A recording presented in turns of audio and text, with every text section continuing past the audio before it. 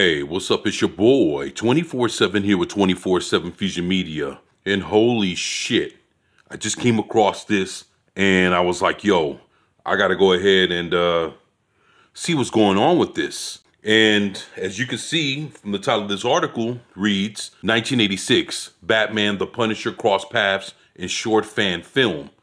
And what I'm wondering is this fan film created by Bat and the Sun? Because if it is, Bat and the Sun always be kicking ass. So what it says here is, a very interesting Batman and the Punisher crossover fan film has been making rounds the last few weeks and even caught the attention of the Punisher of 2004 star Thomas Jane, who shared it on his Twitter account and said it's really cool and a lot of fun. So we decided to go ahead and share it here on Arrow in the Head, written and directed by James Campbell. The short is called 1986. And draws inspiration from Frank Miller's The Dark Knight Returns comic book series, the works of John Carpenter, and the early films of Michael Mann and James Cameron. Check it out in the embed above, which I will be leaving a link to it here in the description. So 1986 has a short and simple synopsis. In 1986, Gotham Dark Knight comes face to face with the Punisher as they hunt the same man. The cast includes Lee Charles, Gangs of London, as Batman, and Mark Griffin, I Am Vengeance, as the Punisher. There are also multiple credits for Penguin thugs and Russian bodyguards because Batman and the Punisher need some goons to take down while they're doing their thing.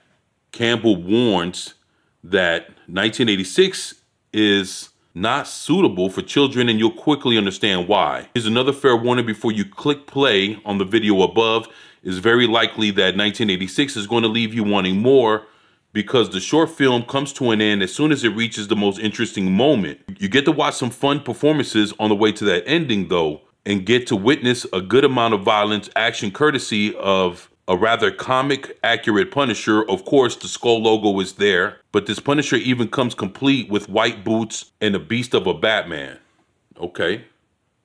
Look guys, I've already checked it out myself and this thing is fucking awesome. Action is on point. Batman is dope. The Punisher's dope. Yo, you can't fuck around and not watch this. So to see that it's a fan film, putting these two together on the same screen is fucking phenomenal. I think you ought to check it out. Go ahead and see it for yourself. And let me know what you think about this in the comment section below. Please share, like, and subscribe if you haven't already. It's your boy, 24/7 here with 24/7 Fusion Media. And I'm out. Peace.